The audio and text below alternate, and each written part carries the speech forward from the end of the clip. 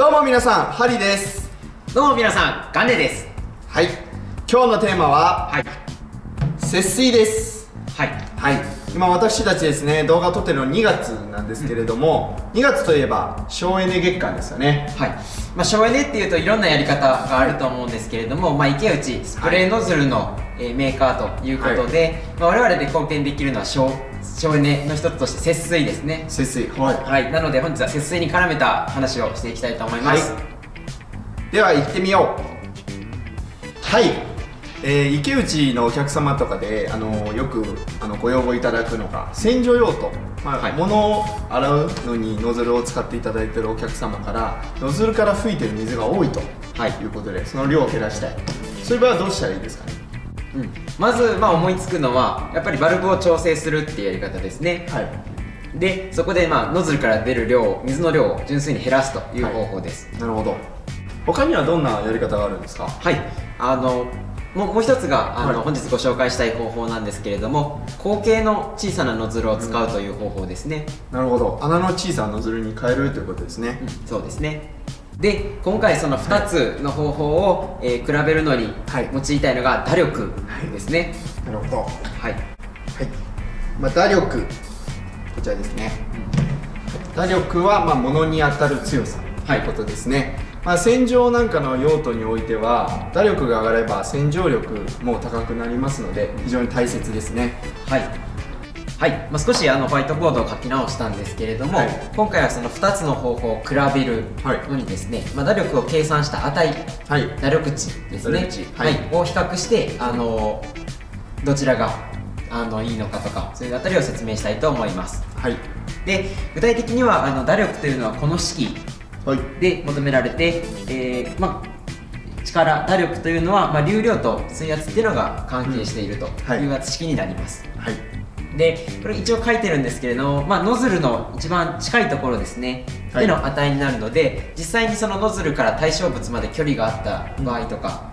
そこの当たる面積の問題とか、そういうあたりは今回は抜きで考えるものですね。ざっと書かせていただきましたけれども、今回はですね、こちらの VVP という線形ノズルのこの2つのノズルを使って比較していこうと思います。でこちらの VVP6510 と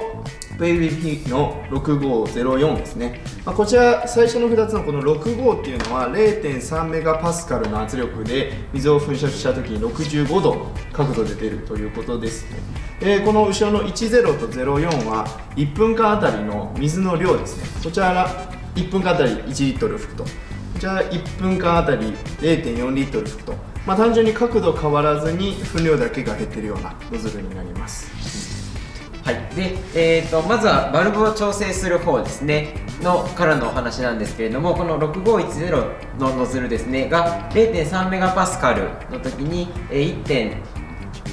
リットル毎分吹いてるんですけれども、節水をして、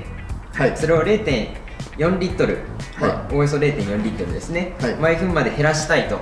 いうことになると、圧力が、0.05 メガパスカルまで下がってしまうんですね。なので、先ほど出した式ですね、にこの2つを、代入して計算すると打力がそれぞれこんな感じの値になります。でかなり減ってますね。これがバルブ調整した時の結果ですね。で数値としてはだいたい 17% ぐらいになってる、元の 17% ぐらいような感じですね。結構減ってしまっているという状況です。ではこの口径の小さくなった VVP6504 を使うとどうなるんですか。このノズルはですね、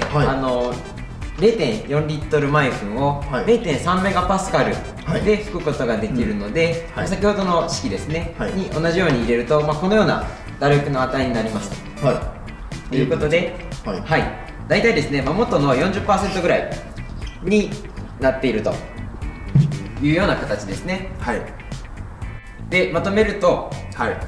節水ですね、をしたいという時に、洗浄力が当然落ちない方がいいというところから見ると、この落ちの低減の幅がですね、よりこっちの方が少ない、ノズルを、口径の小さいノズルにしていただく方が、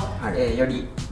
洗浄力を保つことができるということになりますので、そちらをお勧めするというような形ですね。はい、それでは本日もこの辺りで終わりにしましょうか。はい、ありがとうございました。ありがとうございました。はい、それではチャンネル登録と高評価お願いします。お願いします。